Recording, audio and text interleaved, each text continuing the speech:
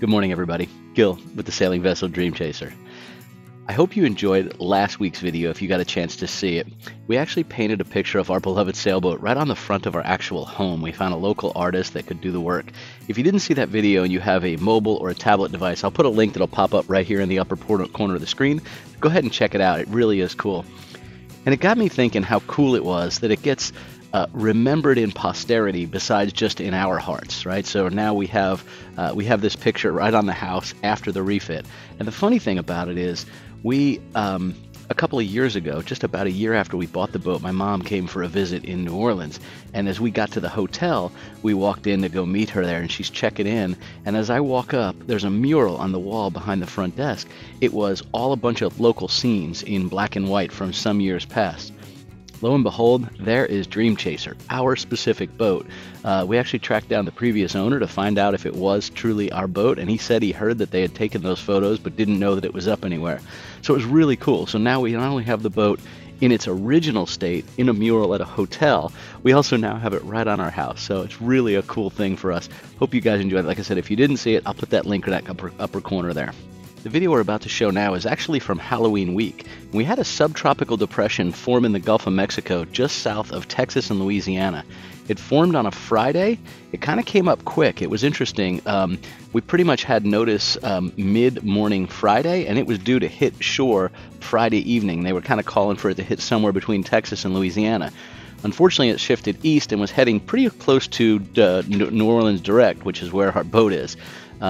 I will say I'll show footage of this. We have the cameras on the boat, and to my daughter's credit, she did a phenomenal job taking care of the boat. She was nervous, there's no doubt. Winds were up over 40 miles an hour, so certainly not a hurricane, but still a strong storm. She did a really good job with that, so we'll show kind of how that worked. Frankly, it started up fast and it moved fast, so the good news, it didn't sit there for a long time. We also take the girls to a little Halloween celebration in downtown PuntaGorda. Really cool way the community comes together and celebrates Halloween in this area. Again, we're new to the area, but it was really neat to see just to have that sort of sense of community and all the things that they did for that. Really cool. I also go ahead and take out the powerboat on my own. There's a couple of reasons. One, I enjoy going out by myself. It's sort of a peaceful time, right? It's something you can just sort of reflect and think. The other thing was an ulterior motive, and that was for me to get a little bit better at driving this darn thing. And you know what they say, right? Practice makes perfect, or at least it makes okay in my case. So hope you guys enjoyed this week's video. I don't want to end up with a copyright violation, so I'm just going to do the talking about this. But subtropical storms number 17 formed in the Gulf of Mexico Friday morning. And it was due to hit the coast of Louisiana Friday evening and essentially be gone Saturday. So it formed very quickly with very little notice. That's pretty uncommon with hurricanes or tropical storms. It wasn't going to be extra strong. The wind was actually low enough that it didn't actually form into the named storm. It would have become Olga had the winds got up over 40 miles an hour. But they were close, and you can see the footage here of the boat. This was in the middle of the night, Friday night, and I have it in fast motion. So it's basically just capturing when there's severe motion, or you're seeing my daughter and her friend here. They got up several times throughout the night. They stayed on the boat. She called in the middle of the night. She was pretty nervous. I guess she had loosened the lines a little bit to account for some of the surge, and a couple of times the boat had blown so hard to one side it got to the very end of the dock line, but the dinghy davits kind of tapped the pylons on the starboard side of the boat, and I think that certainly startled her. You get a lot of motion, and then you hear a loud bang, which is not a normal occurrence. So she ended up getting off the boat, and I'll show you some of that here in a minute. But she ended up tightening up the lines a little bit where they could, which is not easy to do in 40 miles an hour with wind with a 60,000-pound boat. Watch the boom real quick.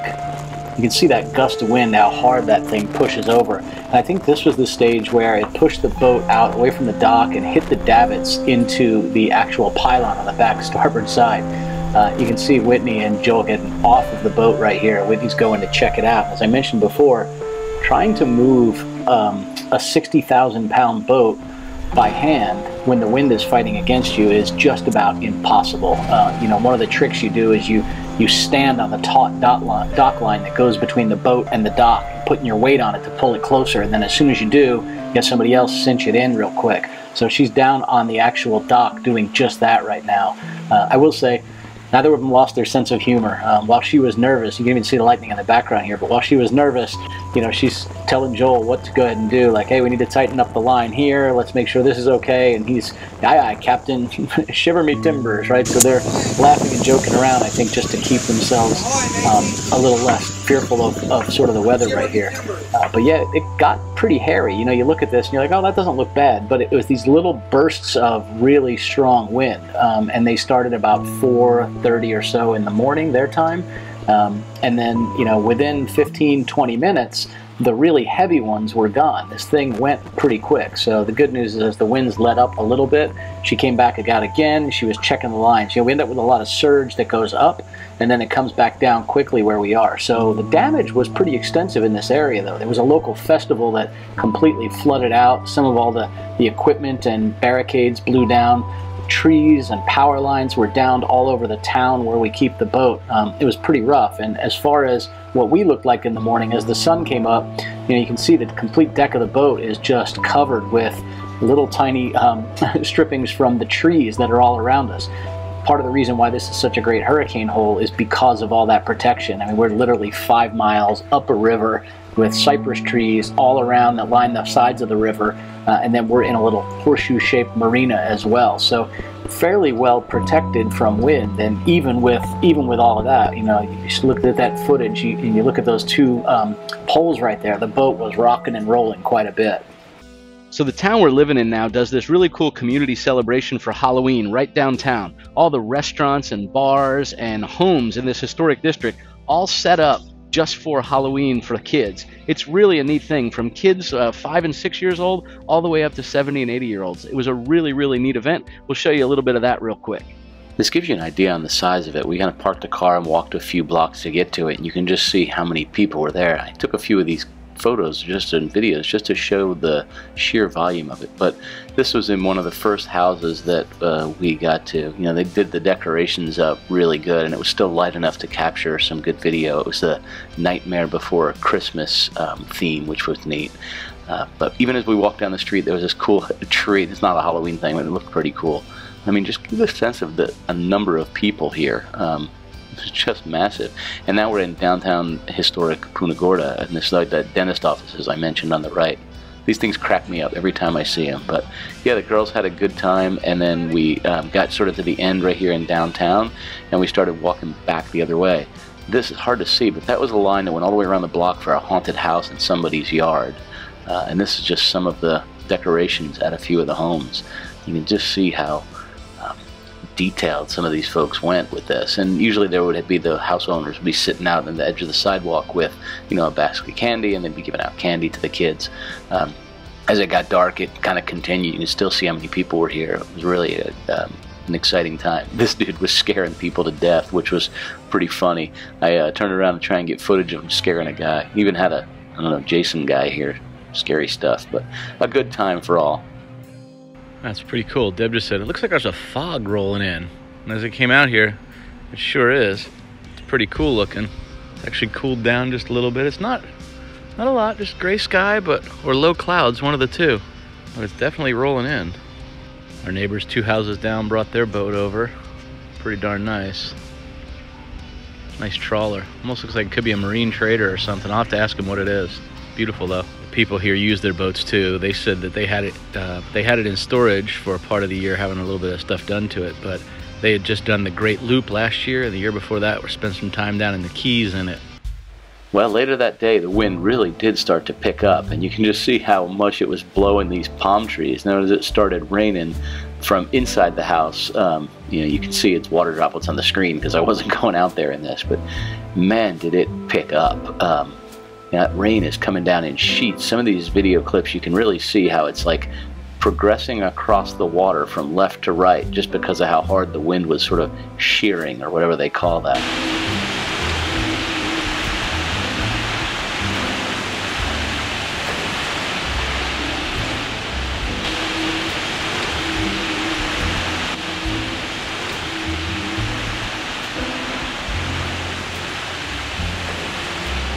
But like most storms, as quick as it comes, it leaves with a beautiful, beautiful remnant.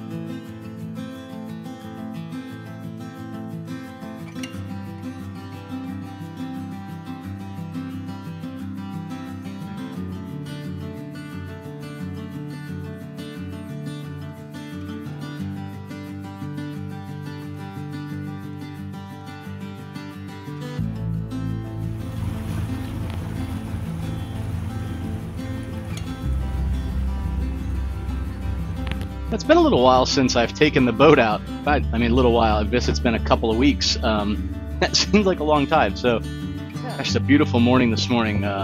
Water was nice and calm. It's not too windy, but it's a little bit cooler. I mean, it's probably 75, 78 degrees this morning, maybe 80, but it feels great. So, you know, it seems like a good day to go on out for a boat ride. It was really, really low tide. So I wanted to go out and sound it as well, up and down the channels, and see what it would look like for when we bring the big boat over to the house.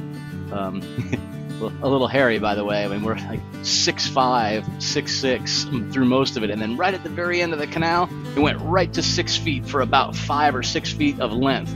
I'm hoping that's just a little hump for a little shoaling over that we could bounce right on through if we needed to, but definitely want to time it and not do it on the very lowest of tides. And like I said, it is just about at low water tide here. So regular tide, by the way. If a wind blows out in the same direction for quite a while, I'll definitely see something different. But we're at 8 feet right out here in the channel, even at low.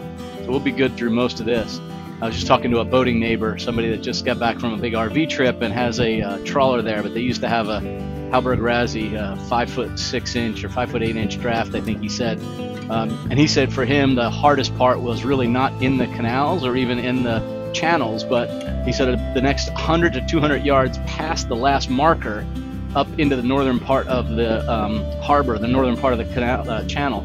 He said that's the part that's probably the most hairy, because while the Peace River is what flows down through this and feeds the harbor, he said you'll get a little bit of shoaling on the sides of it. So have to watch that in the beginning. By the way, I'm down at 6'5" right here at this corner. That's a little hairy, but we'll see. Might just be at that very edge because it's back up to 7'8" again. All right, beautiful view. Just heading through the canal at a whopping, I don't know, what are we doing? 4.7 knots or so, going nice and slow here. Well, actually, that's miles per hour. I got to change this to knots. I like to have my boat in knots, not miles per hour. So one of the things I really like about this boat, and I guess it's probably all power boats, I'm just not used to it, short of like the dinghy, is, if I want to get up and go a little bit with this thing, look at this. Now, you don't even have to give it any real gas. I'm slowly accelerating.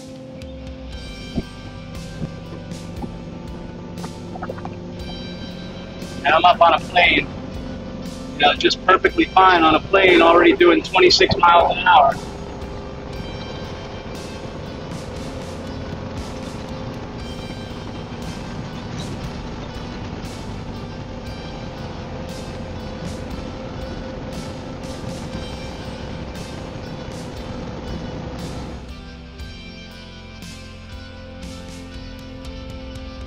So one of the things I love most about this area is, like, it's not uncommon. Here's dolphins just surfacing all over out here.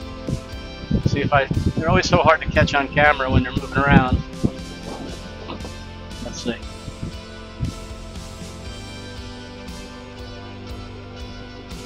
There's one right in front of us. Oh well. I'm gonna head back toward the house.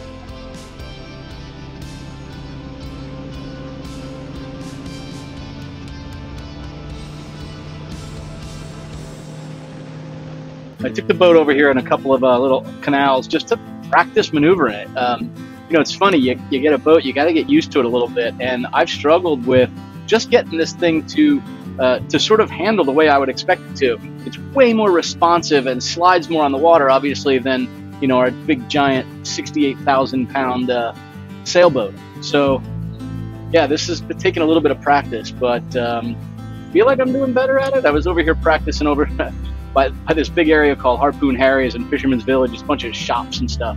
But I was over there practicing how well I could turn it around in essentially, 1.5 or 2 times its boat length. So I practiced that in a couple of areas, just eyeballing between pylons so I could see if I could do it. Then I took it into an area like the marina. They had like a double wide slip, and I pulled up into that to try to make a U-turn within it just to see how well I could, maneuver it in there. So a little bit better. Obviously there's not a lot of wind, not a lot of current right now, which is certainly helpful. But look, you got to start somewhere, and I'm not going to start on the hardest spot. So, yeah, it's definitely taking a little getting used to, but I think I'm getting it, at least to the point where I'm not quite so embarrassed. Oh, cool. Well, here comes a sailboat. Looks like he's coming out of the canal 1 down from us, so 1 block away from us. That looks like a good, what is that, 45 foot or so? It's like maybe not a Gulf Star, I'm not sure what it is, but yeah, it's nice. She's a beaut coming right out there. I don't know what she is, but she's pretty for sure. Miami, Florida, New Dawn. As I brought the boat back, my goal was to go to this spot right at the edge of our property and then just try to rotate the boat within a pretty narrow length.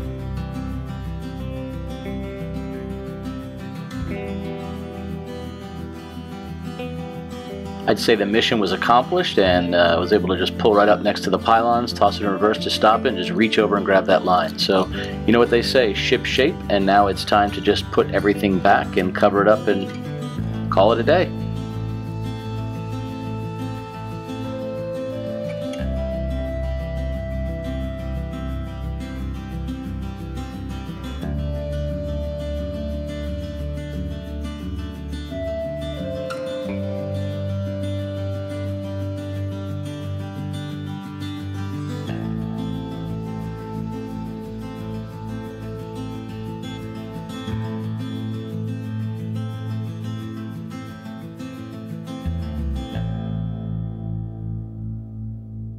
Well, I hope you enjoyed this week's episode. We took you back to Louisiana to ride out a storm in the middle of the night aboard sailing vessel DreamChaser. We went downtown PuntaGorda for a really cool community celebration, and then we took the small powerboat out just to get better at maneuvering it. If this is the type of content you think you'd find interesting, do us a favor, subscribe to the channel, and give the video a thumbs up if you enjoyed it. Join us next week as we go to the west coast of Florida on the beaches and we do a little bit of shark tooth hunting. It's amazing. You can find fossilized shark teeth. They're really cool. It's fun to do. It's a neat little family activity. And we might do a little bit of pool filtration maintenance.